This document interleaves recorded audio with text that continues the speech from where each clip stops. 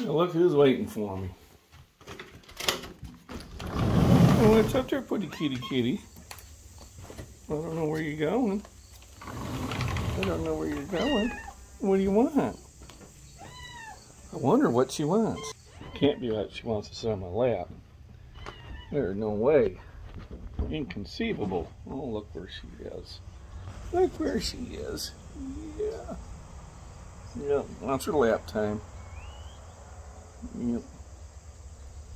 And she'll get some, and I'm off for my hike. So I'm off for my morning walk. My arm is feeling much better. Still going to take it a little easy, and not quite ready to start throwing yet. I will wait until Saturday where I can get to a pad and work on my form a little bit more. I did watch some more videos and kind of seen some areas where I can tweak my spin and hopefully get another couple feet out of it, but I need to practice that. And then, you know, then it'll be showtime. So, looking kind of forward to that. Poor tree has sacrificed a lot for my training this year. Anybody who's watching my throwing videos know what I mean. So I'm going to walk down to the neighbors and put some money in the mailbox for the eggs. Plus some extra for future egg purchases. Corn is starting to get dried up, so I figure if it doesn't rain in about a week or two, they will start cutting down the corn. There's the field. You know, it's tall flowers starting to spring up now. Planted by the DNR years and years ago. And they got a lot of volunteer trees. I didn't plant any of those trees. Those just happened to come up. Of course, the biggest portion is right there by the pond, which I need to do some trimming one of these days. Today could be the day, but I gotta wait till next week. So, kind of a really nice morning. Probably about, I imagine about 65 degrees right now. It's about 9 a.m. I work a second shift, so I don't get home until almost midnight. Watch the little foraging fire. Got to bed about around 12:30. So usually I get up around, well, I start thinking about getting up around 7.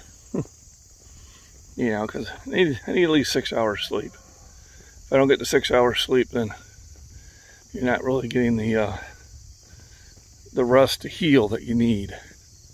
So I try to make sure I get at least that. I was wondering what that was. We won't show that. So got the moo cows out there again. Now here's one moving in.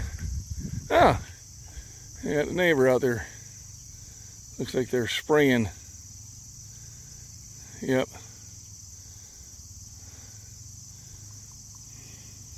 They're spraying the fence line. To kill the weeds. That's something new. I don't do that. Try to stay away from toxic chemicals as much as I can. Just not my cup of tea, I guess, as you would say.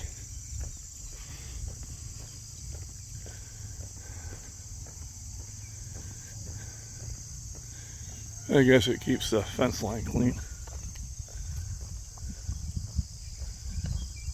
Oh, pretty much nice. Easy morning. A little spending time with the cat. She's been kind of trying to be tricky lately. And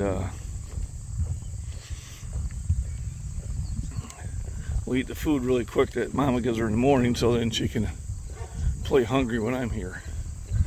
She got me yesterday, but now we're up to her. She's starting to get a little heavy. Here's the puppy dogs again.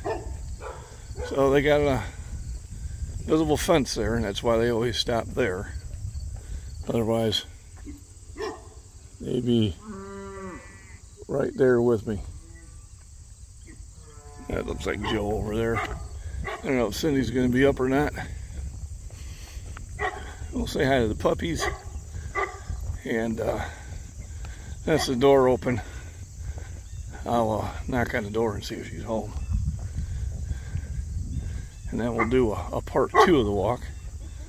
This is a very beginning portion of it. And it's a lot of fun because I get to see my puppy dogs. Puppy dogs, puppy dogs. Alright, we'll pause here. Or I'll just start a new video.